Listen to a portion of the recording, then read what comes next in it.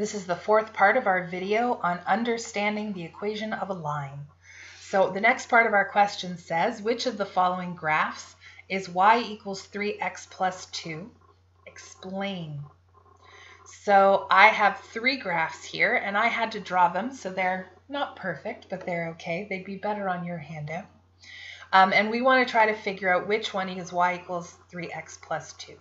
So we have learned so far that in the equation of a line, there are two parts. There's the part next to the x, which is the slope, and there's the part not next to the x, which is our y-intercept. So the slope tells us how to get from one point to the next, and the y-intercept tells us where the line is going to cross the y-axis. So when I'm trying to pick a graph, the easiest place to start is probably with the y-intercept. So I want to look for a graph that crosses the y-axis at 2. So if I look at this one, it crosses the y-axis at 2. If I look at this one, it crosses the y-axis at 3, which means it is not graph number 2. If I look at this one, it also crosses at 2. So it could be this one, it could be this one, because they both have a y-intercept of 2. Now the next part is to use the slope. So for our slope is usually a fraction, and 3 doesn't look like a fraction to me, but 3 is secretly the number 3 over 1. So if you don't see a denominator, they always have a secret denominator of 1. And when we were doing our investigation, we noticed that the number on the top moves it up and down, the number on the bottom moves it side to side.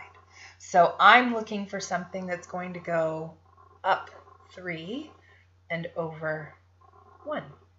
So if I look at my first one, I'm going 1, 2, 3 up and 1 over, and I am still on the line. And then 1, 2, 3 up, 1 over, and I'm still on the line. If I look at this one, if I go 1, 2, 3 up and 1 over, I am not on that line, which means it is not line number 2. So our winner is, I believe it's called A, is going to be line A. So I'm going to write line A is y equals 3x plus 2. And then it wants me to explain my reasoning. So how did we know? Well, it crossed the y-axis at 2.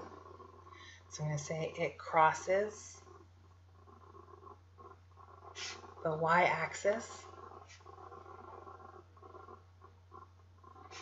at 2, which matches our y-intercept.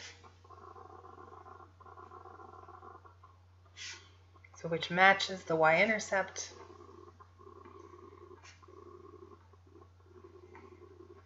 of 2. Now that helped me narrow it down to these two, and then from there I used the slope. So it had to go up 3 and over 1. So I'm going to say it also goes up 3 and over 1 to get to the next point.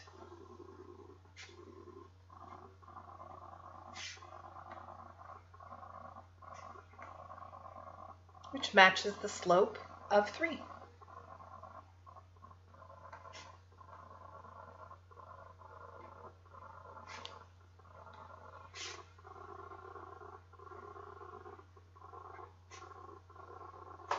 So we picked line A because it had the right y-intercept, it crossed the y-axis at 2, and it had the right slope. It was going 3 squares up and 1 square over.